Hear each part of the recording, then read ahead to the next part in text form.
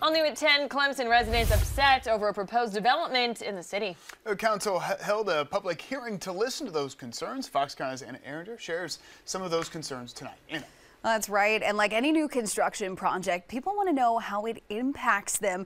Will there be more traffic, more noise? Well, you're looking at some pictures of Hub Clemson at Abernathy Park, and this new housing development is actually focused towards students, but that's not going to be a requirement to live there. The 8,500 square foot waterfront expansion would overlook Lake Hartwell, extending to College Avenue and Tiger Boulevard.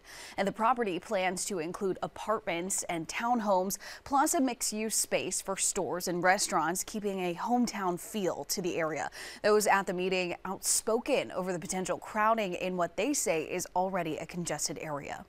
I wonder where those cars are going to go. Which part of my street is going to have cars lining it?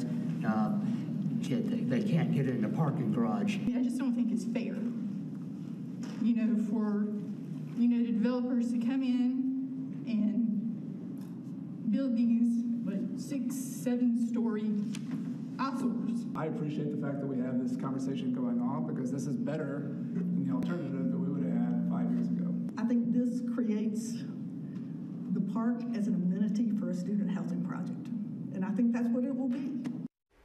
Well, this development will have a walking connection to Abernathy Park for those who live there.